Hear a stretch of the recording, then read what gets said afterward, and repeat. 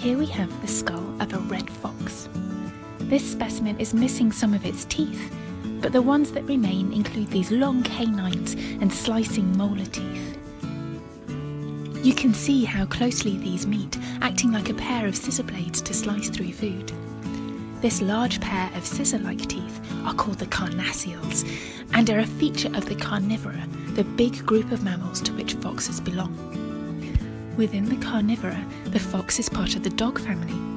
The skull looks quite similar to something like a wolf, but is smaller and sleeker, a little more slender.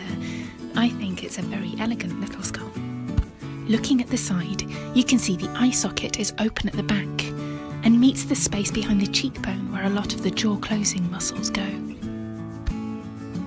The eyes of a fox, like those of a dog or cat, point forwards. This means that the field of vision from each eye overlaps in the middle and makes it easier to judge how far away something is. Now to the back of the skull. This large hole in the middle is the foramen magnum. It's where the spinal cord goes into the space for the brain, and this space for the brain is quite big when we compare it to something like a turtle or a crocodile.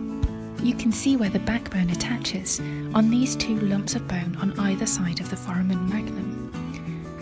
And these swellings on the underneath of the skull at the back, these are called the auditory bullae. They hold the hearing apparatus. When we think of the ears of foxes, you may think of the big triangular outer ear. This channels the sound into this hole here. The outer ear is missing from this specimen as it's made out of cartilage, not bone. So there we have a few features of a beautiful fox skull.